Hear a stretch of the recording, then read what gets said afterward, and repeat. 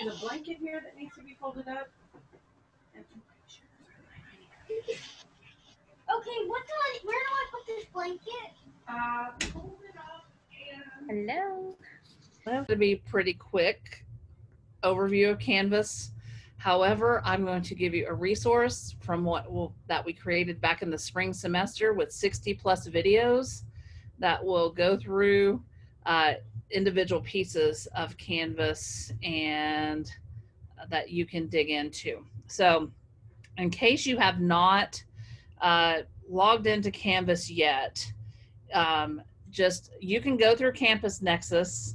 I don't know a lot of questions or answers on Campus Nexus, so I just go to the regular Lipscomb site. You can see I have Canvas right here on my browser, but lipscomb.instructure.com, and it's IN and then structure. And if I can get into find the chat here. This is kind of the secret way y'all get the free gift with purchase today for attending, of finding out this way. And this is how I log in, and I don't go through Campus Nexus. I just go ahead and log in this way. I recommend that once you log in, like that you do log out like at least once a week. I could stay in Canvas for a while. Also, if you log in and your classes are not there, or you have trouble logging in, then you will need to contact IT, and because they help with like technical issues, and they also do all of the support like with the registrar's office of getting people in and students in, and that's helpdesk@lipscomb.edu. So that's something that we cannot help with. We can help you once you get in there and talk about setting up your courses, but the technical stuff, a lot of that has to go through IT. So I'm going to go ahead and log in, and you just log in with your Lipscomb username and password. Whoops. Okay. So when you log in, you will see a dashboard.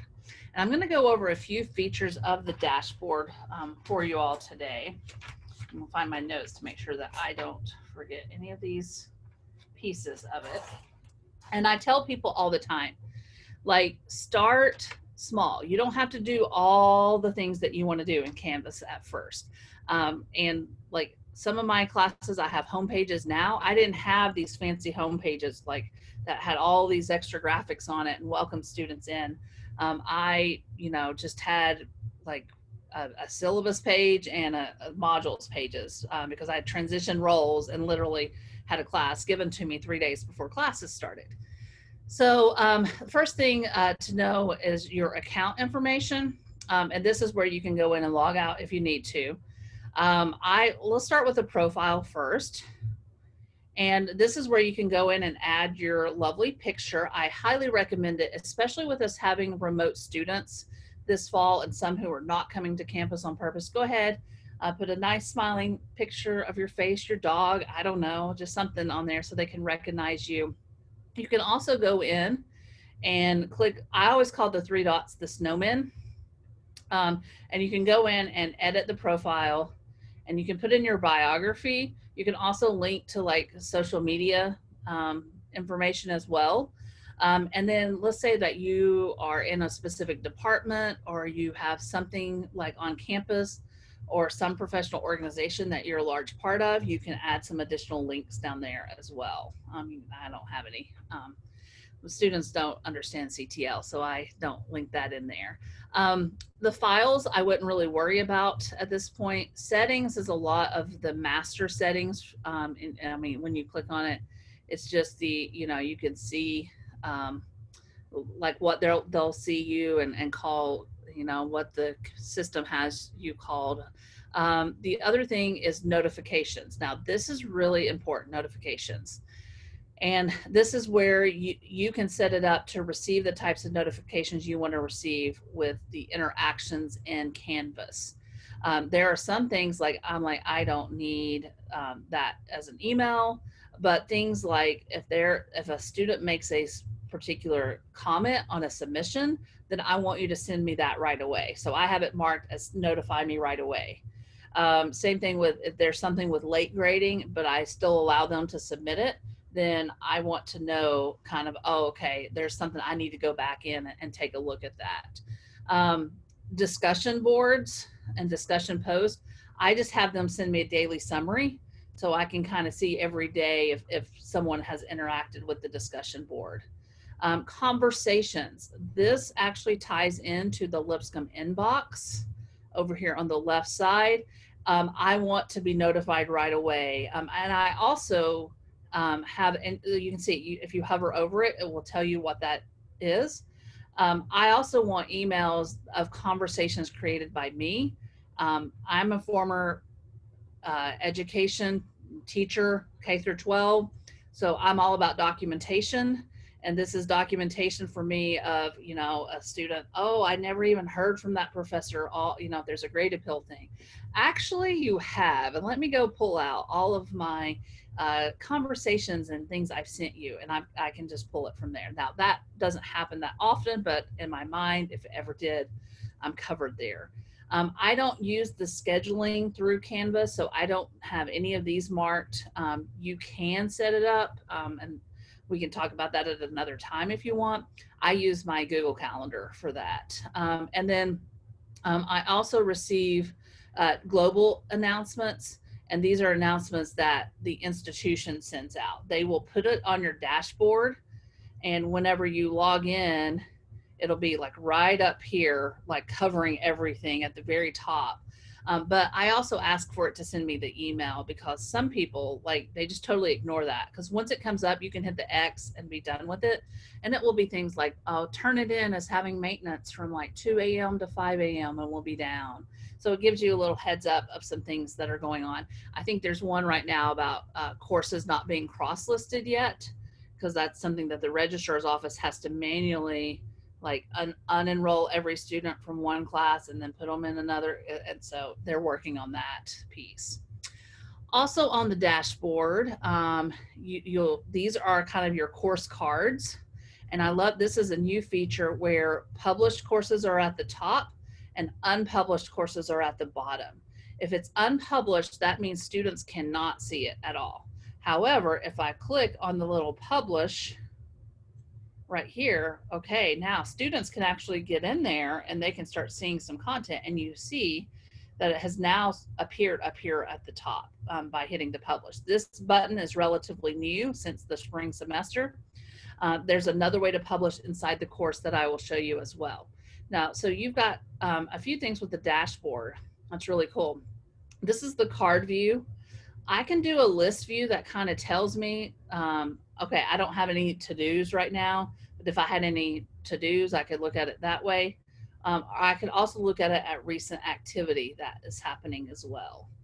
I just like the card view. I think it's nice to kind of see my classes. I think it's also cool because I can go ahead and I could move these around. So like if this class was my Monday, Wednesday, Friday at 9, I could put that one here. This one's my Monday, Wednesday, Friday at 10. This is a Tuesday, Thursday. So I can reorganize it however I would like. And then I can also do, if you have colors and it's like, you're like, it's kind of like shaded, there's this color overlay. And if you click on it, you can see it kind of does a color, but because I put images on my courses, which I'll show you today how to do that, I don't have that in my particular course. You can also see, see the entire list of courses. So you'll see all of these that show up here are on my dashboard. But if I want to see all courses, I'm going to go right here and I want to see, okay, and I apologize, I have a lot because I download a lot of training materials, so I have a lot. But then if it's a previous class, let's say that you have taught it previous semesters, it's going to be down here, like way down here. So like here is my spring 2020 course. Now I can't click on my star, and the star lets, if there's a star, that means it's on my dashboard right there. But past enrollments, I can't click on the star and I can't add it to my dashboard, but I can actually click on it and go into it and get that previous content if I want to. one of the things I tell people, if you log in and you see that you have a course missing, the very first thing I do is I always go to courses, and then I go to all courses to see if it may have not been marked yet and that I need to add the star. If I don't see it at all, that's when I'll submit a help desk ticket at helpdesk@lipscomb.edu. And then these are my future enrollment. These are the ones that will be starting August for these two. And then this is a term 2 class for me that I have that's going to be coming up. Also on the dashboard, over here, I love this part of the dashboard. It will let you know, okay, these are assignments that you have coming up. I did a Canvas 101 the other day, so I created a few assignments. If there's anything that you need to do, like grading of students' work, they've submitted work, it would show up over here under the to-do, which I love that. You can also download like the Canvas teacher app. And apparently I've not used it because I'm on my laptop so much, but it apparently has a really good interface that you can use for grading purposes as well. You won't have the admin on your panel over here. Calendar. This calendar is a great tool once it comes up. And feature, maybe, there we go. It's like it's Friday afternoon. I don't want to show you anything today, but what you can do is this populates. So if I had all of my courses, you know, up, you can see it's different colors. Now, all of these are a lot of the training demos we've done in Zoom and Panopto. Let's just say that this particular assignment that I have, I'm not going to make it due on the 12th. I'm going to give the students some extra time. I can literally drag and drop it on the calendar, and it will automatically update the assignment date within the actual assignment. So I really like that feature as well of like, okay, I'm in class, I realize my students need a little bit extra time or maybe one more day to do something, then I can just literally drag and drop it. Okay, I'm gonna make that due on Sunday instead. So that's a nice feature that you can have. Inbox kind of functions as like your Canvas email. It does connect to our regular email, and I really like it, like I said, for communication purposes. Now, I will tell you that students don't read the inboxes, and I know this because I have one of those students who last year he logged into his Canvas and I saw there was a big number 3, and I'm like, you've got some messages from your teachers, like why aren't you answering? And he's like, oh, I didn't see those. Well, it may be because he doesn't have his notifications set up, which is why I encourage you to have your students go ahead and set up their notifications. So in here, I can go over here and select, and I can select and be able to select a course. Let's see if this is going to work. We had some student, yes, this one works. And I can select specific students that I want to send an email to. This is a faculty course that I task some faculty to be my students in this course. So I'm gonna send Emily a message, and let's say that I'm going to send, let's do Misty a message, and I'm gonna say, please turn in your work. Slackers, no, just kidding. I'm not gonna do that.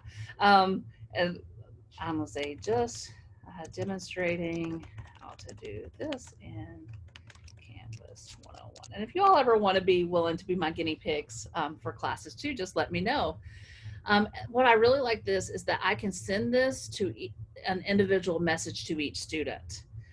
So this, you know, if I write a message to like 6 students who haven't completed something, I can just say, hey, you know, just reaching out to make sure everything's okay because you haven't submitted this assignment. But it looks like I'm emailing each one individually, and they're like, wow, they really took the time to do all of that. No, I just used my nice little check mark there in Canvas. And so then I can send a message. And you can, if you want to see, like somebody asked me this this summer, and they're like, what about any messages I've sent? You can always go right to the sent, and you can see the messages that you have sent to other people as well, which is great. And when I send this message, I will now get an email in my Canva or in my Gmail letting me know that I have sent this message to students. So that way I have it once again for documentation.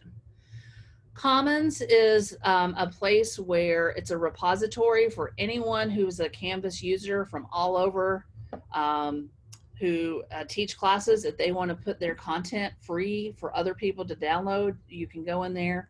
So let's look at communication.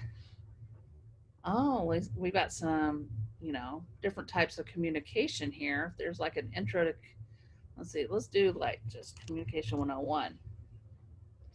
And I can see it could be an entire course. It might be a module. It might be a quiz as an example. So that's a great place that I go to pull like training materials and stuff all the time, just to look to see what other people are putting out there. Studio is where, this is one of the options we have. We have various options in Canvas where we have Studio and we have Panopto where you can do screencasting and record videos. That's up to you on what you would like to do. You can also use Zoom and bring that in as well. I mean, there are lots of screencasting tools. You can see I love Canvas Studio. Like if I go to load more, I do a lot of videos and you load more. I like it because it's very simple and easy to use. Literally, I'll hit the record button. It'll ask me, am I doing a screen capture? And it will like put little lines around what I want it to see, or do I want to do a webcam capture, which is like these here. So these are my weekly announcements I do. I do a video announcement every week, which may be something good for this fall semester with having students who may be moving, and just kind of give them an overview of what to expect for the week. You can also add in YouTube videos as well. So you can see I've added in somewhere, this one, Daniel Pink's Drive video, I added it in there.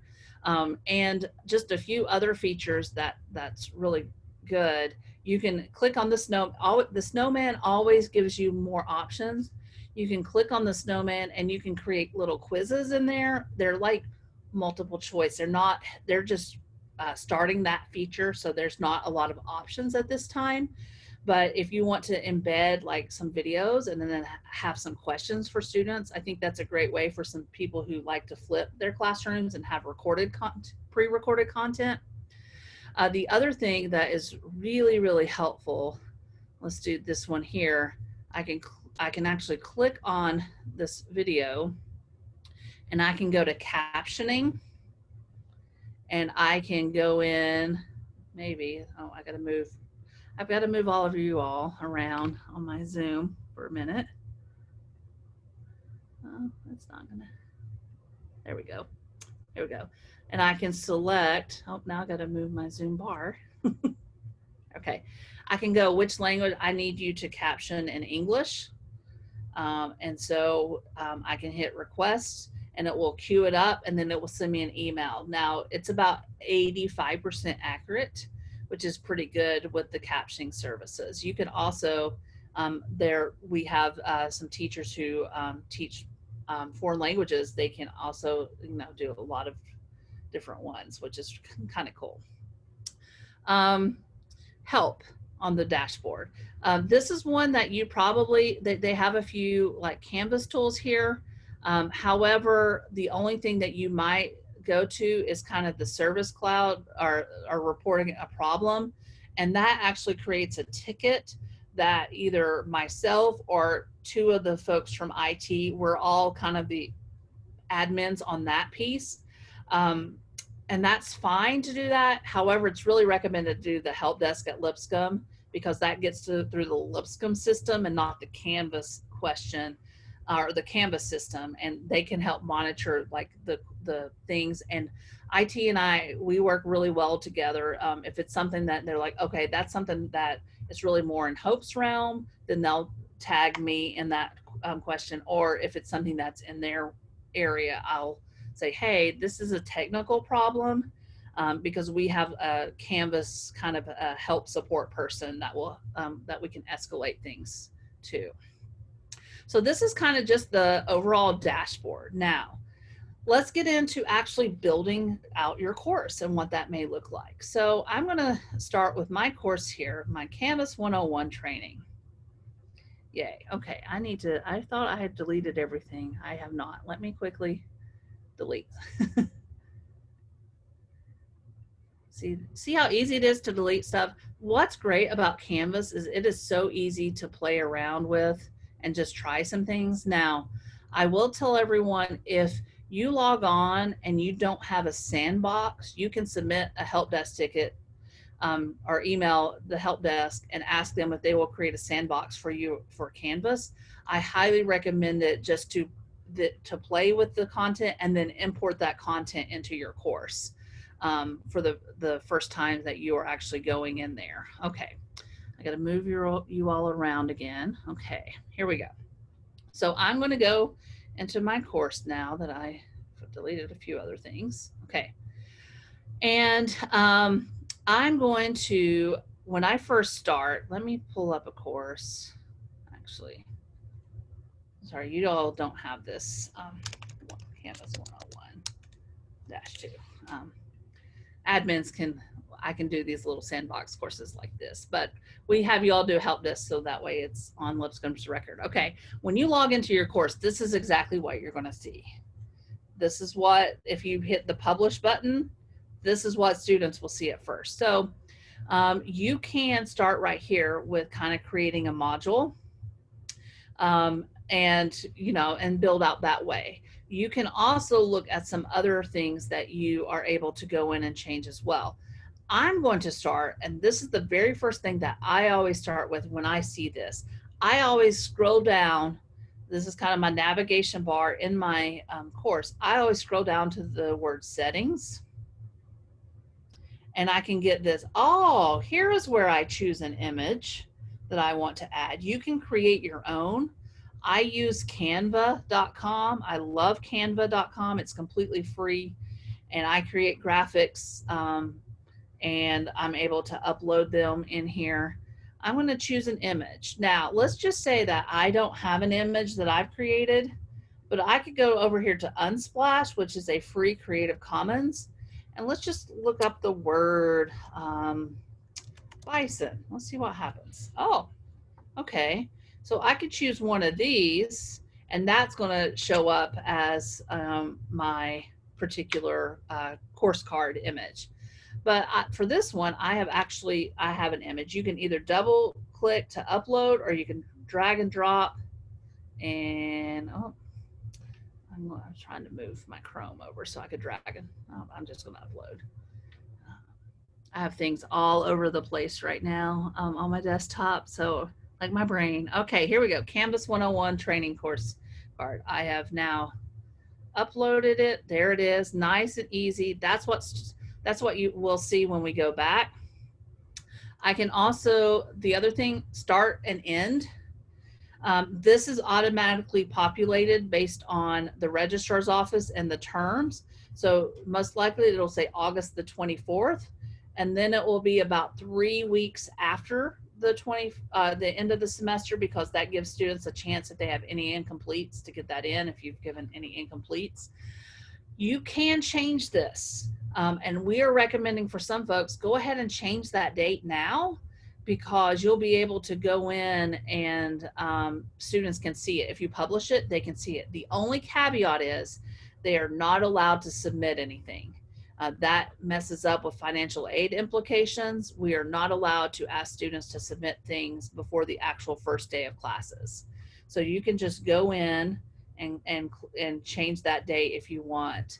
Some people also they can only participate, especially maybe some of the classes that have accreditation and stuff, and you're like, I don't want you to go back in here for some reason. You can restrict as well. The other thing down here that I would go to, more options, is making sure that if you do discussions that they can attach files and that they can create discussion posts that they can edit as well. I also hide grade distribution graphs from students. What this does is when you are, if you grade in Canvas, it will tell you like what the high and the low was for each one and what the average for the whole group. And I personally don't want that. I don't want students to see that, especially if they may have been the lowest of the low in the class. I just prevent that. And so I choose to do that. And then I'm going to update course details. You always need to scroll all the way down to be able to see. Now, if I go back to dashboard, this is my Canvas 101-2 now, since I just created this other one. There we go. Right here we are. Yay, we've got my image in there. Excellent. Some additional things with settings that I always go into. You notice this navigation has a lot of stuff on there. I'm not going to use everything that's on the side. So I can go over here to navigation and I can drag down. Okay. Let's say let's say that you're not using chat. I can drag that down.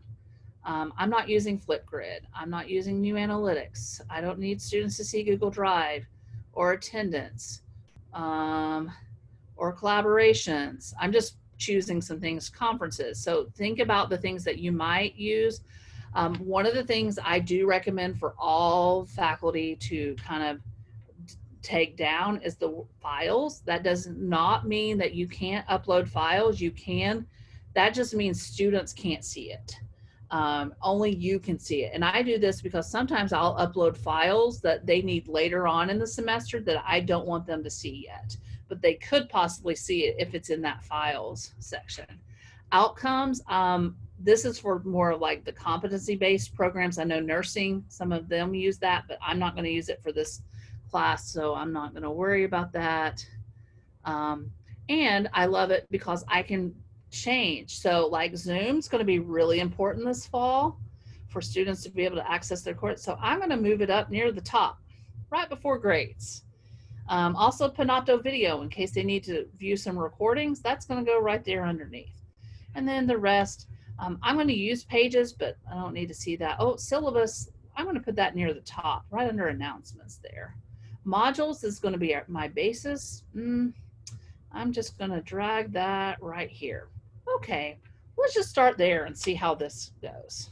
I'm going to click Save. Okay, and you can see that on the side here, the things that have the little eye with the little line through it, that means students can't see it now. But Hope, you left that above. Yes, that means that there's not any content in there yet. I have not put any content into those sections, so no one's going to see that. Now, the other thing that you might consider, apps don't need to worry about, feature options. Some people like to use the new quizzes feature. Canvas does a really good job of beta testing some things before actually launching it and letting people in there and actually trying out some things and getting feedback, which is really good. Instead of just like, oh, here's a new feature and boom, you know, now we all have to change.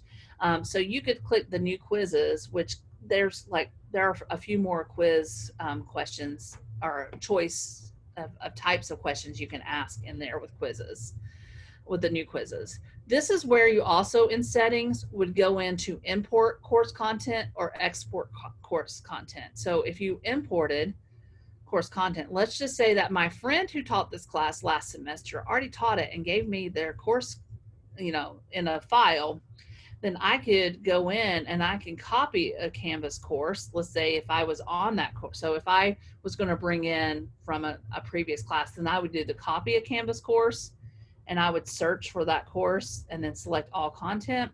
But if my friend gave me the Canvas file, then I would, you know, do the Canvas course export package and I would add that file in. And so you're able to go in and use that settings to import. So this is really good for those who may be new this semester. It's your first semester, you're building stuff, but let's say next semester you want to use a lot of the same content. You can go right here to settings and then click import course content. This is another free gift we purchased today. Validate links and content. Now, this course I'm building out, so I don't have any links, but if I'm reusing course content, I can go here, run this, and it will let me know if there are any broken URL links, you know, because nothing ever changes on the internet. All of my links are always going to work, right? No. But it's really helpful. So like I'm teaching a class in October that I taught in January. So I'll probably, it's a completely online class. So there's not a lot of content that needs to be changed.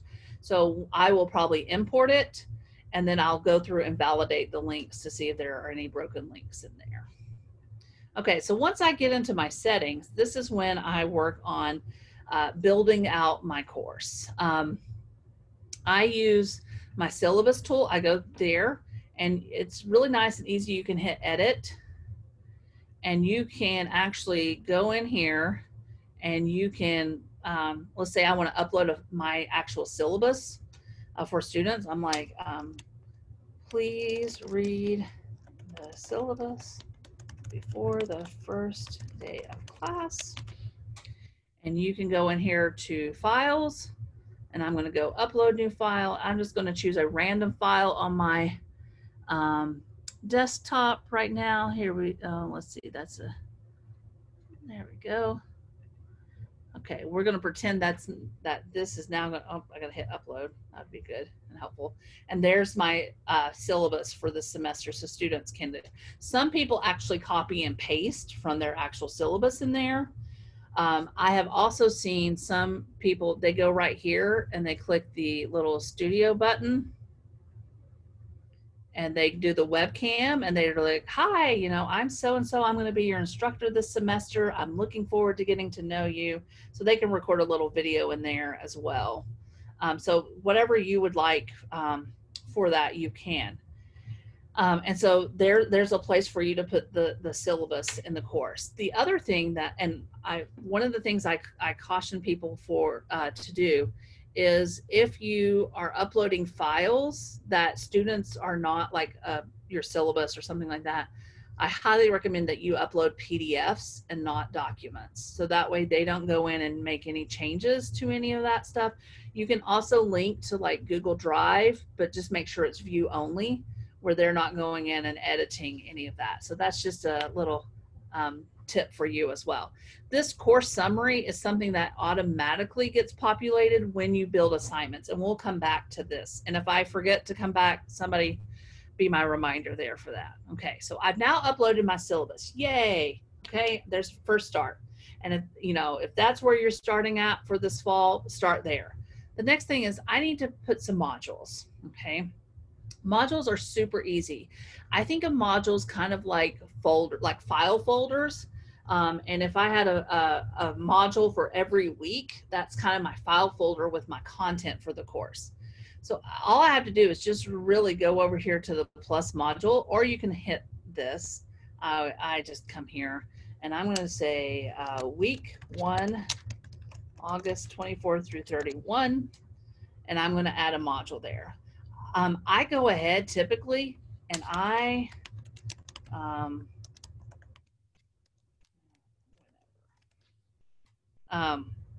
just go ahead and build out my modules. This right here, right now, if my course was published, students would be able to see that there's a module there. But I can go ahead and build in modules for the whole semester and not publish them yet if I'm releasing content a little bit at a time. And so, like I said, so now I have my file folders. Okay, I've got to put some stuff in there. Okay, what are some things that students need to do? Well, an idea that I just got from a faculty member this week was to create kind of a checklist. Things are going to be a little iffy on, like, remote in person. So I'm going to hit the plus button. And when you hit the plus, this is where you now add the content. And you can see there are lots of things you can do. You can add assignments, quizzes, files, pages, discussions, text headers. I'll show you those in just a second. External URL. So if you have like a YouTube video or a link to a website, and then external tool will take you to some external tools when you drop down. So you can choose what you want to go in there. So I'm going to start with a page. And I'm going to click on new page, and I'm going to name my page here. And I'm going to say week 1 checklist, and I always like to put start here to let students know where in the module they're going to start for the week.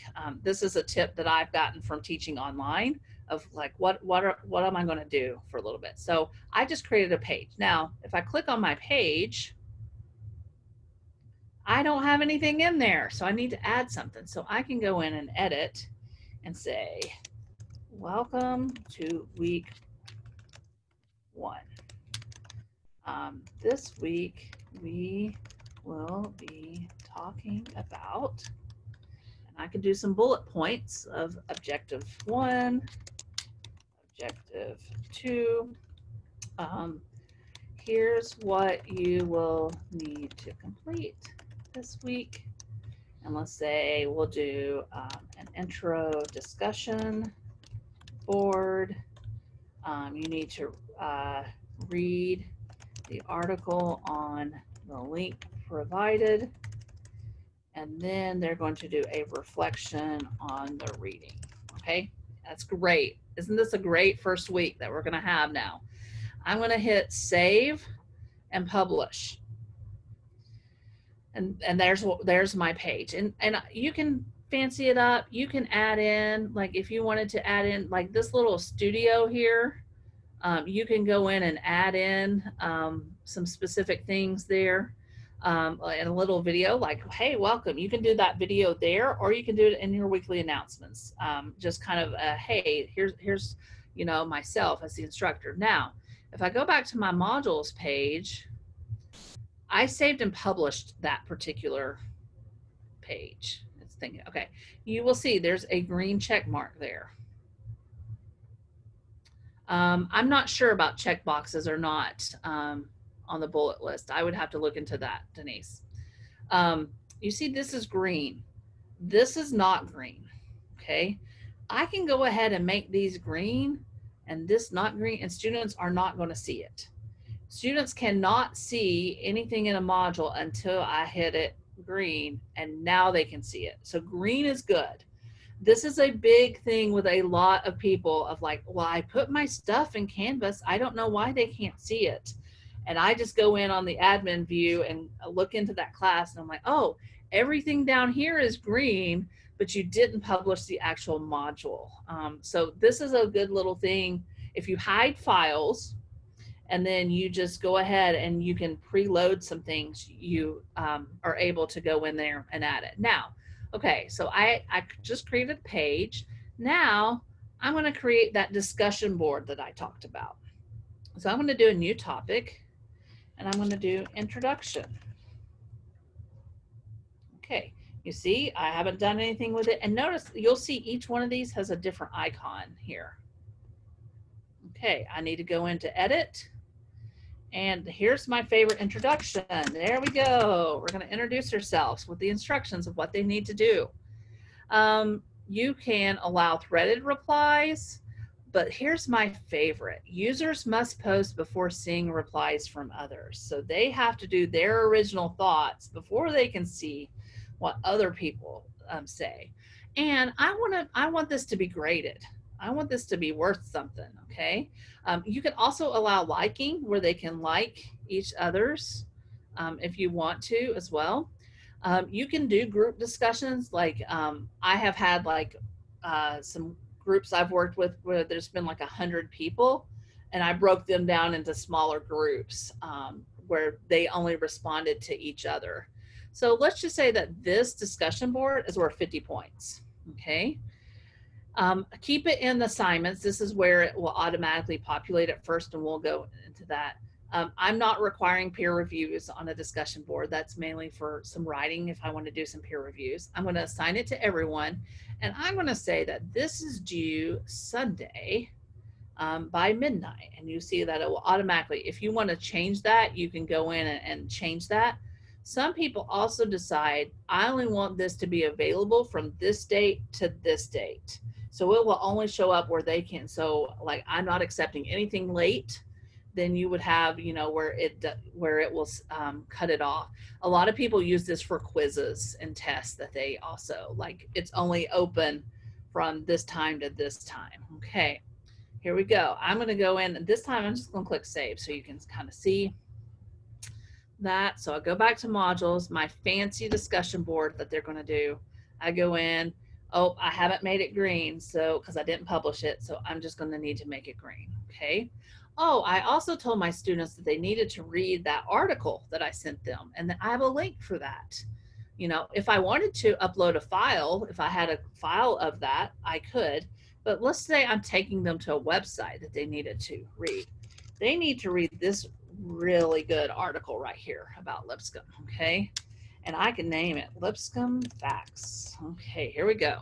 I can also choose for it to load in a new tab for them, so that way it'll keep Canvas in one tab and it'll just take them over there to read, or you can have it where it's embedded within. All right, I'm gonna add it. There we go. There's now when I go this and click it, okay, I can click right here and click on the website. I know, it's giving me my warning here. So you can do lots of things here. Canvas is going to be really important for, like, typically in the past when I've done handouts, I've brought them all to class, I've handed them out. Well, I'm going to have half of my class who are going to be on Zoom, half of my class are going to be in person. So I'm going to have to preload Canvas with a lot of my files or the links that I want them to access before class starts. Okay, I also needed them, they had an assignment due, right? They had a reflection. All right, new assignment. I'm going to do week 1 reflection on the reading. Okay, excellent. So now they've got to do, I'm trying to move this little bar here. Okay, they need to do this reflection for the class for the week. Come on. I need to go into edit, and I'm going to put in, here's what you need to do for your assignment for the week. Okay, this is going to be worth 100 points. I'm going to keep it in assignments for now. I want it to be shown as points. Sometimes I have things where it's just complete or incomplete, like I give them a handout, like they have to get, you know, signed off on or something like that, and it doesn't really count for anything. It's something that you may assign letter grades to, or it's something that may not be graded. And let's just say that, let's pretend this one was the complete incomplete. I could click select do not count this, and it won't go into the grade book, because the assignments that you put in here, that's what builds the grade book when we get to grade book in just a minute. It's a little bit backwards from Blackboard when we had Blackboard. So I'm just going to put that I want to be seen as points. And yes, oh yeah, I'll get to student view. I haven't gotten to that yet, Erin. Good question. And this one, okay, pretty much everything this semester is going to have to be submitted online if there is a submission. Plus, I'm going to be I've tried to be very cautious and safe, and I'm not wanting to touch papers by students. I don't want them to print it out and bring anything in. They just can upload it all into Canvas. Now, if you have them, like some assignments, I teach a lot of ed tech classes for College of Ed. So sometimes they create websites or different things. So I might have that they have a website URL, or they have a Google document that they are sharing. It might be media recordings where they're uploading video, or it could be a file upload. So we're just going to pretend on all of these. I do like to restrict the file types, and I only allow DocX, and PDF. Pages is great. I have a MacBook. I can see Pages, but it's really complicated to go in there. With this, it will limit what they can actually, and I actually had a student who told me that I was limiting his creativity by limiting to a document or a PDF. I said, well, you can make it and whatever, and then just change it to a PDF. That's all you need to do. But he got over it that quickly. And then the amount of attempts to upload. Sometimes they upload like the wrong thing. They're like, oh, I need to go back in. So sometimes I just leave it as unlimited, or you can say, okay, you get like 2 attempts to get it uploaded. Like if not, we've got a problem there. And we need to chat about paying attention to what you upload. Plagiarism. If it's something that you want to kind of review for plagiarism, we have a great tool called Turnitin.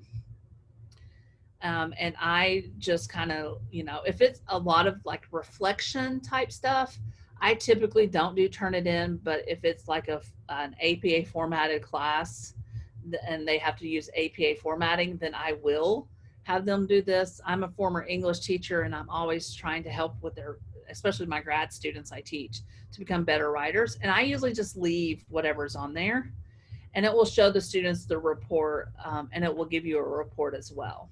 You can also make group assignments if you would like. You don't have to. I'm not going to do peer reviews at this point. I'm just doing a basic assignment. This assignment, I'm going to make it due next Tuesday night by midnight. And I'm going to hit save and publish. Oh, excellent. Let me go back to my module now. And there we go. We've got green is good for everything here. Okay, so my students will be able, once I publish the course, be able to see this information. Now, how do I know what students can see? Okay, if I go back to the home page in the course, there's this great thing right over here called Student View. I love this, and you will see it comes up with this pink bar at the bottom, and it lets me see what students are able to see. And you see, this is still my home page for now. We can change that, and I'll show you how you can do that. So we've got that. Oh, here's the syllabus. And you see now the course summary. I've created 2 assignments. The course summary, this is like populating your course schedule that you're going to have for the, and this is populated automatically by Canvas. And I tell students all the time, I'm like, hey, if you know, even though it says to do all over the place for on the student view for Canvas of what's to do, go, you know, always click on syllabus and you can go look at that course summary. Modules, like I said, oh yay, students can see that. Now assignments, and you see like discussions here, and this was the discussion I created. You can create discussions in discussions, or you can do it in, you know, create assignments in assignments. But since I like to put them within my module, I actually like creating them from modules instead of one of these other places. So because if I created, let's say that I created one here. Well, let me get out of student view. If I created a new assignment here, we're going to make this due Wednesday. And it's going to be worth 25 points, whatever. Okay, let's just say I have that new assignment there. Now it's not in a module, but I can go back to module. If I click on this now, I can go over here and it will show you the ones you've already created. And you can add it in that way. But like I said, I like to build from within modules because it helps me think of organizing my folder for that week. Now back to student view, I want to show you, like what Erin said, what it looks like for students to actually submit assignments, okay?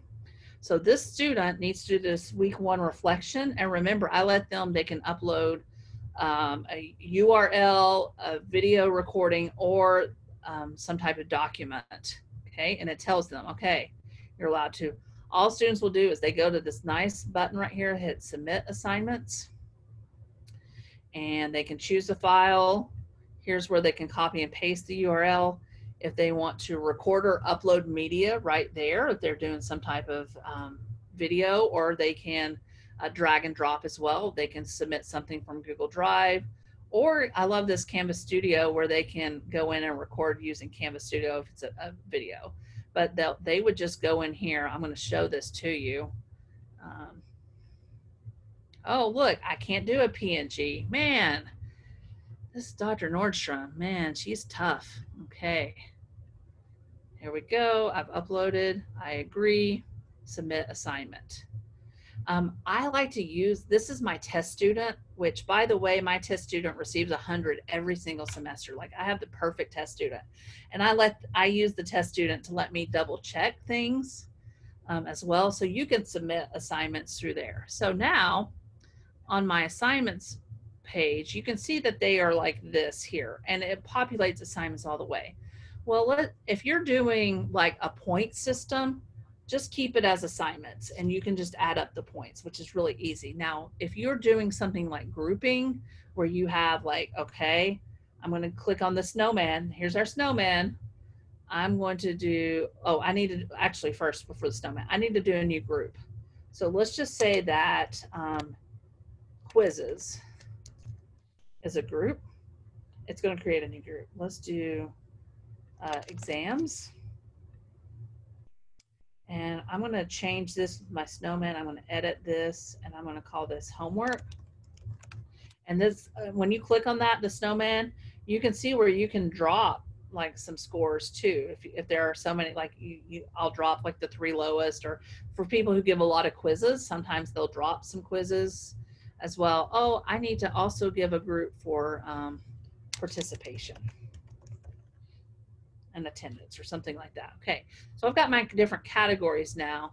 Now I'm going to click on the snowman, and I'm going to select assignment groups weight, and I'm going to weight my final assessment based on these different groups. So homework is going to count as 10%.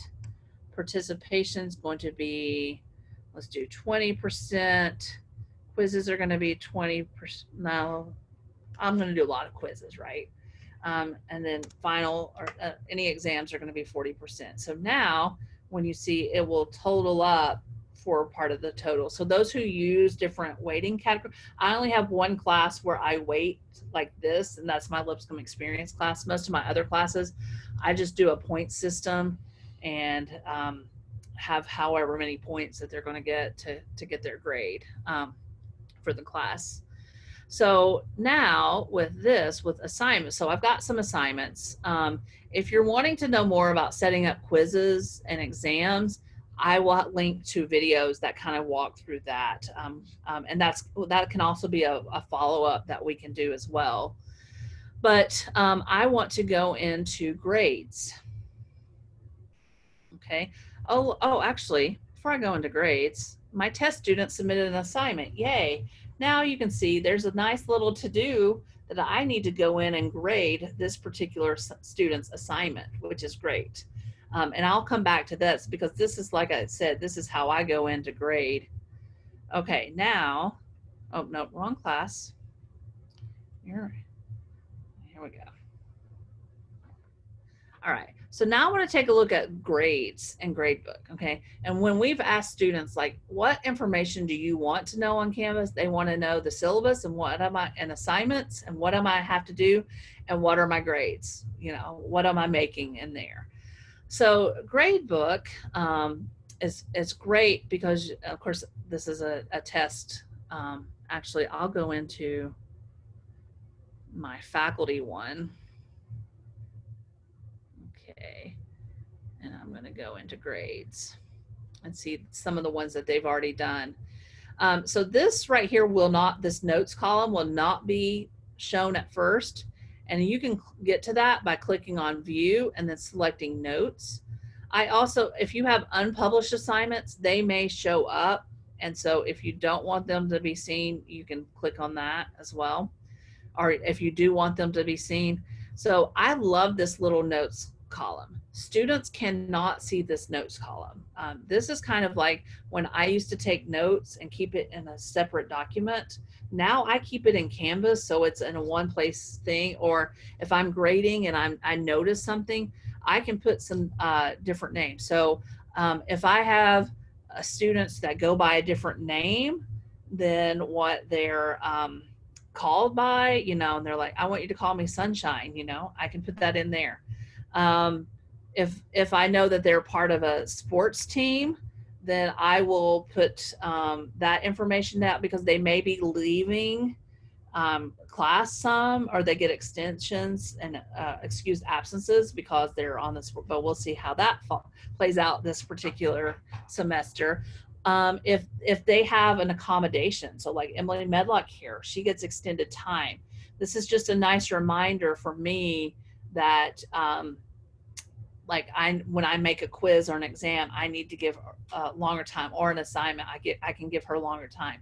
Let's say Debbie is going to be a completely remote student this fall. This kind of lets me know I need to keep checking in with her this particular fall. Let's just say that Misty, she just told me that her parents are getting a divorce. This is a nice way because I like to check in on my students and keep So this kind of gives me a little bit of information, and I can put, like I said, all kinds of information here, and students do not see this.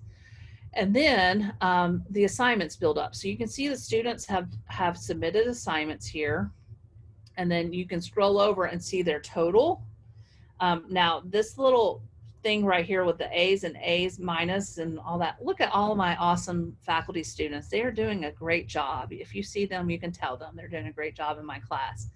What's funny is Dwayne's wife was on the training earlier this week, and because she teaches in math, and she said, I'm really glad my husband's making an A in your class. So but you can see this total. You can also display it. So it's displayed by percentage.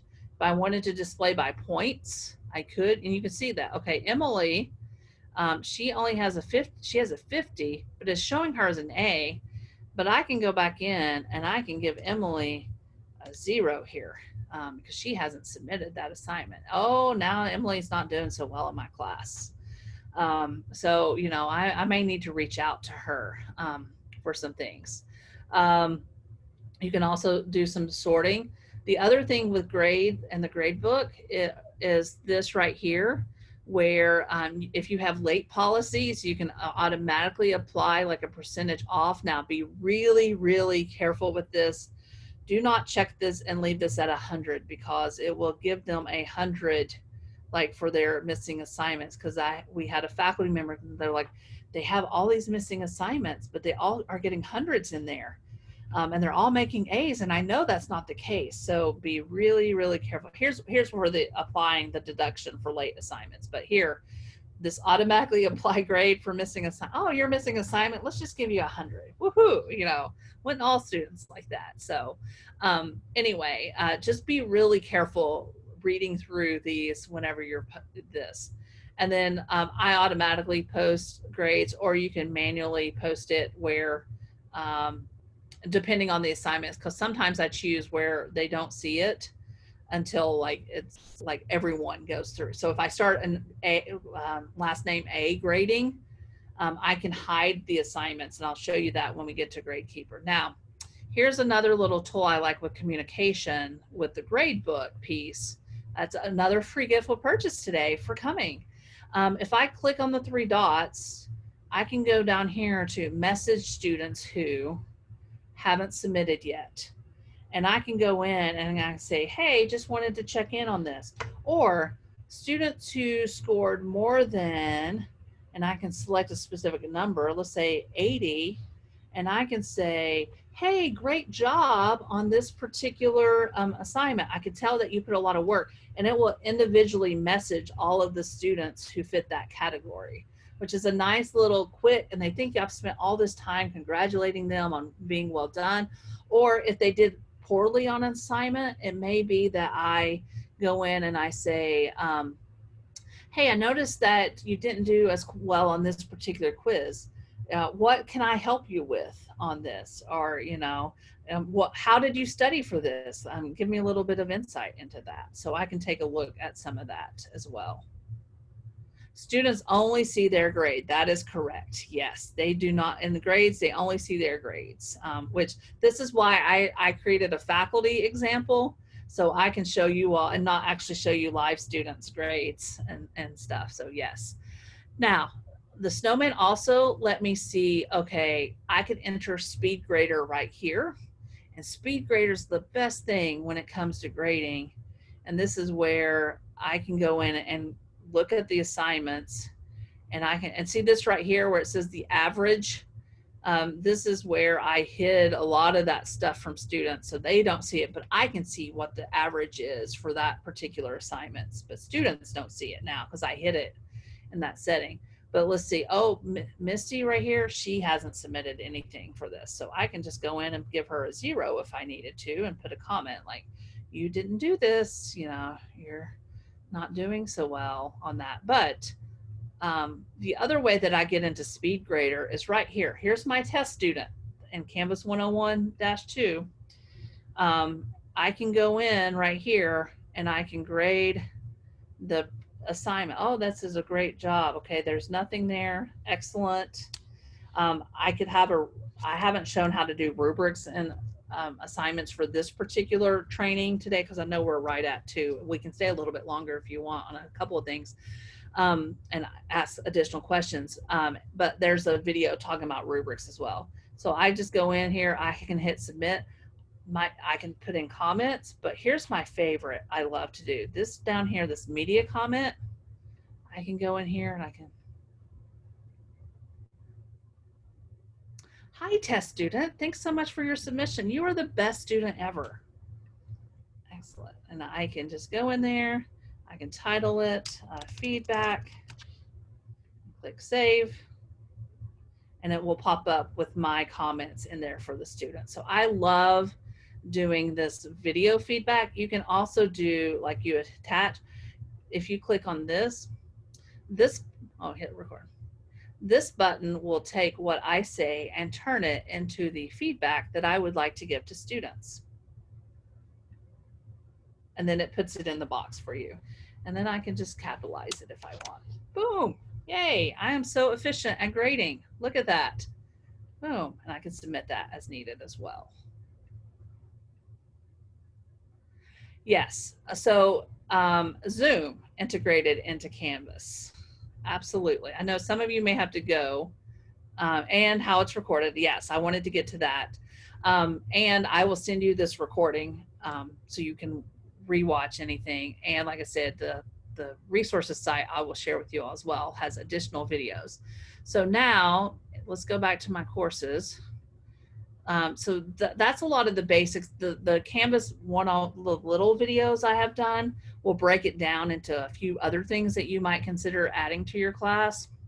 But the important thing now with Canvas, okay, so one thing before I get to Zoom, you will see that my course is currently unpublished. So I need to click publish, and I have a green box there, and you will see now on my dashboard, there it is. It's up here and published, which you can also hit publish here as well. I think they did this nice friendly reminder because that's the #1 ticket that I answer in Canvas, is that my students cannot see, oh look, I've got an inbox here. Yeah, see. So she replied back from her Lipscomb email. I'm sorry, Dr. Nordstrom, there's no way I can get extra credit. So no, you can't, sorry. You should do your work first time, right? Okay, so Zoom and Canvas and the new integration, I love this so much, you all, okay? So you can see, you know, when we went to navigation, I moved Zoom up a little bit. So I'm gonna go to Zoom, and I'm gonna create some videos this weekend on more of this to add to that website. We've just been in trainings all this week and haven't had a chance to do it. So I'm gonna do some this weekend. So I'm gonna put in my class, you know, meeting information. My class, okay, let's just say that this fall, my class, it really meets at 2:45 to 4. But I'm gonna start it at 2:30. I'm gonna go ahead and say two hours just to have it. Here's what I love for as we're setting up classes for this fall in Zoom. Hit recurring meeting, and this recurs every week, repeating every week, and I can mark this class happens every Tuesday and Thursday, and I can click it ends. I'm not going to really do this today because it will populate a long list, but I can go all the way to the end of December when class is over to be able to get all of them populated. I love this because it will automatically show up on the students' calendars as well. But so for our training purposes today, and today's the 14th, I'm going to say through next Friday. Okay. The other thing is passcode and waiting room. I'm going to choose not to do the waiting room because I'm going to tell all of my students to only go through Canvas. I'm not sharing my class info out on any links. Passcode, that's up to you if you want to. If students log in and they hit join through Canvas, and I'll show you what that looks like on the student side, they don't have to hit a passcode, but I will have to type in a passcode when I go into the Zoom room. And on that touchpad that I know a lot of you all got trained on this week, but let's say for now, I make my passcode that. I'm going to mute participants upon entry. And then the other thing I love record the meeting automatically in the cloud. This way, all of my recordings will automatically take place. I don't have to remember with trying to get everything situated to record. So now when I click save, I'm going to refresh in Zoom. And there are my 2 recurring meetings for this upcoming week, which is fabulous. I love this. Casey, that's something I would check with IT, because I know IT set up the HIPAA compliant Zoom. So check with them on that. Yeah. Okay. Now the other thing, Panopto video. Okay. And my recordings that I'm doing.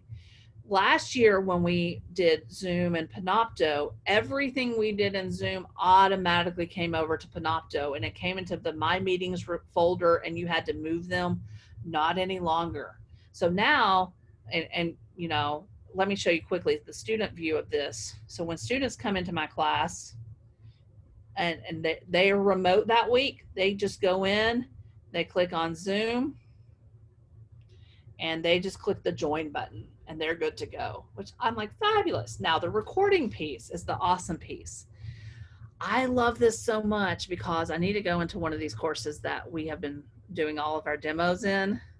So let's just say I've been using my Lipscomb Experience. I've got to delete all this out before I publish it for students. I've been testing it out. And Panopto, when I go in there, it will only show up the videos for that particular class.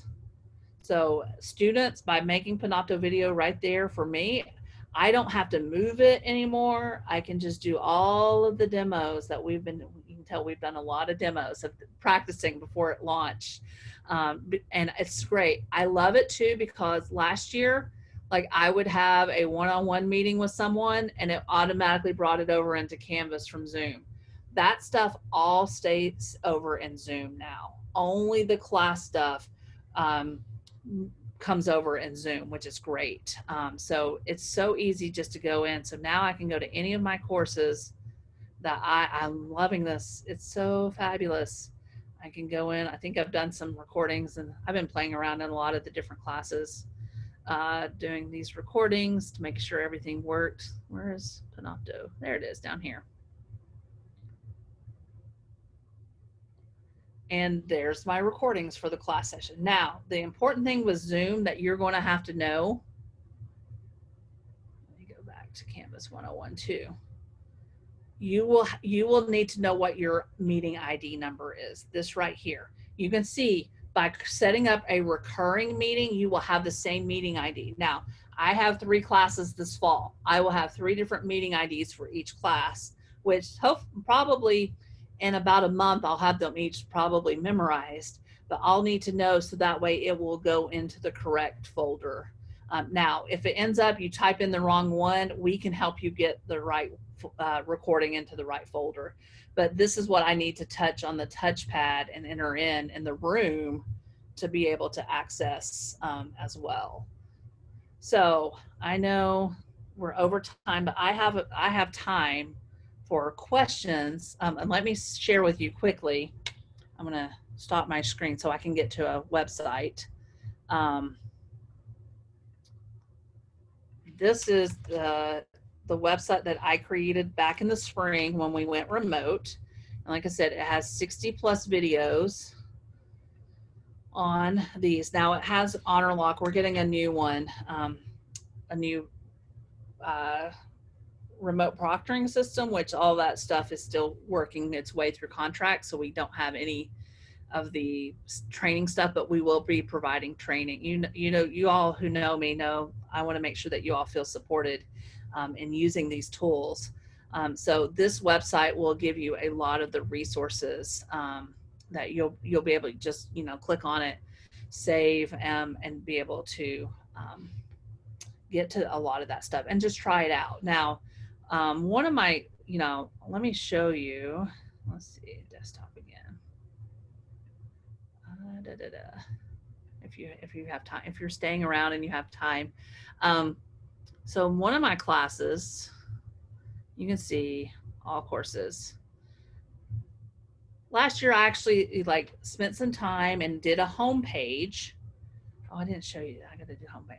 Did a homepage, and my Lipscomb Experience class last year. You can see that I created nice little banner and buttons that then when they click on it, it'll take them like right to modules. You know, you don't have to start there. I mean, I did Canvas for a couple of years before I got there because I'm like, I don't have time for any of that. But I had, you know, some information there. The other thing, here was another class. I'll show you. I didn't do all that fancy welcome page because I didn't have time to do it. But you see, there we go. Here are my, it goes right into modules and it shows them. This was a very intensive weekend class for 2 weekends. So I, you know, we just had the resources there for them because we did a lot of in-class, and then they had the particular, this time I didn't put assignments in there, and the assignments were over here. Those were just the resources. So the assignments were over. So, you know, you can structure it however you want. The one thing I forgot to show you is how to choose the home page. So you know what students are going into. So back to my Canvas 101, choosing home page. I don't want it to be the course modules. Let's say that I want it to be that nice syllabus page where it has some information. I can choose that. And now when I go into home, this is what pops up now. So that's a really good option that you can have.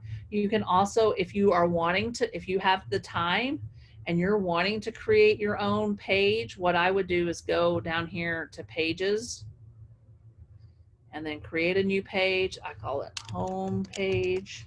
And then this is where you can add in like the little button. There's a website called the Button Factory, and it will download the images. And what you do is literally you'll download the image. Let's see, I can do one. No, actually, upload file. Okay, my files, upload.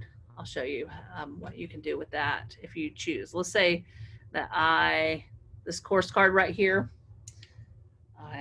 I'm just going to do this for now. Okay, I've uploaded my image in here. I can highlight that image, and then let's say that actually said modules on it. Then I would go over here and click where it says links, modules, and it will connect this, or no, sorry, not for that one, course navigation. And it will go down here to modules. And now when students, so when I save and publish this, when students click on that, it'll take them right to modules. So if you wanted to do little, you know, things like that, so you'll create that in a page.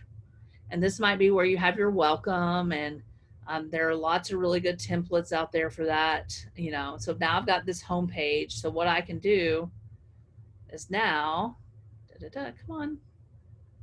Computer's like, no, not anything else. Okay, choose home page. I can choose pages, front page. Oh no, I see. And what I love about Canvas, if you forget something, it will let you know. I didn't go down here. I should select the 3 dots, the snowman, use as front page. There we go. Now I can go to home, choose home page. And I can change it to that. So now when I go into my home page, there we go. So you can have a nice little welcome. I like having a welcome page. Like I said, you don't have to. I didn't have one for like 2 years of using Canvas. And then last year I'm like, okay, I'm going to create a home page. So questions? This is a lot. You're going to get a recording. Start small, like, okay, I want to make sure my syllabus is in there, and I want to work on creating some modules and some assignments. And if that's where you start, that's a really good start right there for you. Is there a way, if you have them doing like a presentation that you're going to grade, it's not really something that they turn in, to incorporate that grade? Speak more to that, Jessica. So like I'm teaching interior design, so it's a very visual course. Mm-hmm. We'll see what happens, but hopefully they will be bringing something in that then they have to present to the class. So there might be a component of it that they can turn in digitally that could be graded, but then there's also going to be a verbal portion that has to be graded. Yeah. Yeah. So what you could do is you can go to in assignments, and then let's just say that was this particular assignment. What you could do is under here where you type in no submission, Okay. or or a quote on paper. So that way it's not in Canvas. And then you can, what you would do, we'll keep it there at no submission. That's typically what I do, is like you didn't have an actual submission in Canvas. Then I go to Gradebook to this particular assignment, and I'll give everyone the grade at that point. And I can actually click on this and go to SpeedGrader to get to everyone, because then I can provide some feedback in there as well. But I only have my test student in this one. Great question. So time limit for Canvas Studio. Somebody asked that the other day, and I said, I don't know, I need to look into that. And somebody said, I've done it for up to 90 minutes. So I wouldn't recommend more than 90 minutes. My recommendation is about 20 minutes.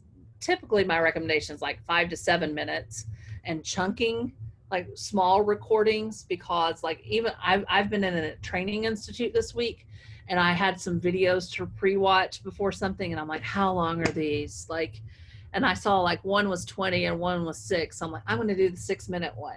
Even in my mind, I was like, oh my goodness, I just did what students do, like when they look at stuff. So I was thinking more for like assignments where they might have to demonstrate something, and they're videoing themselves doing it and uploading it if there was a time limit. I don't think there is a time limit. I've not seen that. Panopto, like some people use Panopto. I use Canvas Studio just because it has been so easy for me to use. And like Panopto, I know there are some faculty members who love Panopto, and they use that for and it's one of those things like, I use Google Slides, but I know some people use PowerPoint, or some people use Prezi. My preference is just Google Slides because it's all in my Drive. So it'll be one of those things, I think, for Panopto as well, and just get in there and play. But for the link, as far as I know, there's not a time limit.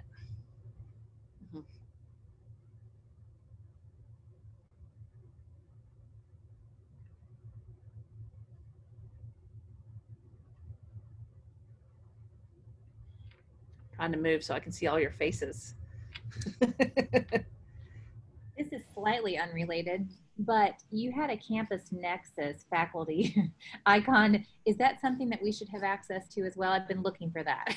Oh, well, I can send you the information on how, and any of you all, if you don't have that, send me, actually, here's what I'll do in the chat. Let me go back to the dashboard. So this was something that IT in the registrar's office developed. I actually helped them. All I did was help them put it into Canvas. But there are a couple of videos that actually helped me. I'm going to there's a link down here where here we go. This is a self-enrollment course. And so if you click on this, it will ask you to self-enroll. And I've got a couple of other, like when I send out the recording of this, I've got a couple of other resources I'm going to share with y'all. For example, the CTL May webinar recordings that we did.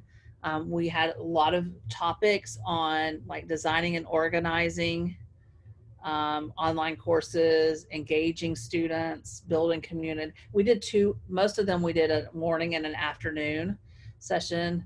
Applying cognitive science, utilizing technology tools. So there's lots of resources here that I will send you the link on how to, because I've got a little drafted email for you all once the recording is ready.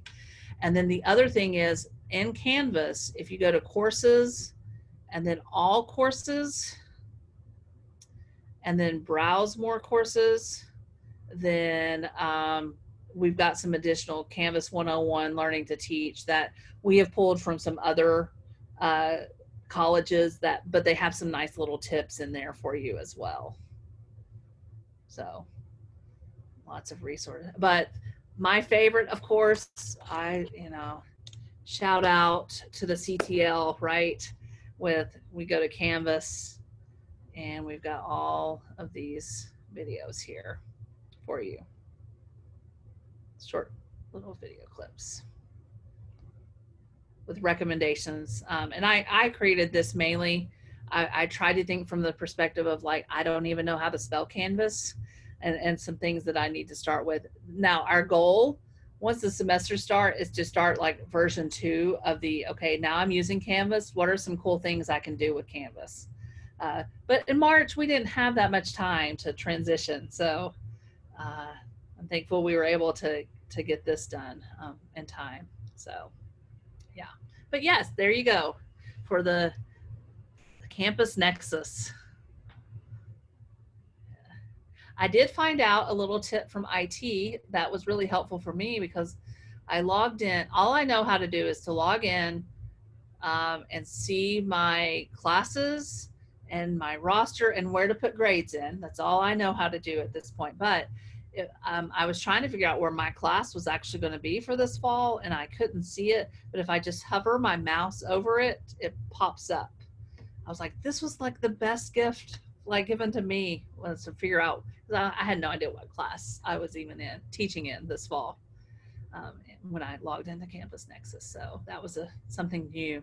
I also think it hasn't been updated yet. I'll actually share this link with you all as well. But the class schedule thing, they have taken off the banner, and now you can actually see the 2020, and you can see all the classes being offered and search through, which is helpful. Because I was trying to help my child. He needs to drop and add a class as an incoming freshman because he signed up for an 8 a.m. class, and that is not good for him. So I needed to help him figure out which other math class he needed to take. So, but yeah, it'll go through. It'll show you like how many seats you have available, and there's the class room as well. So that's on there.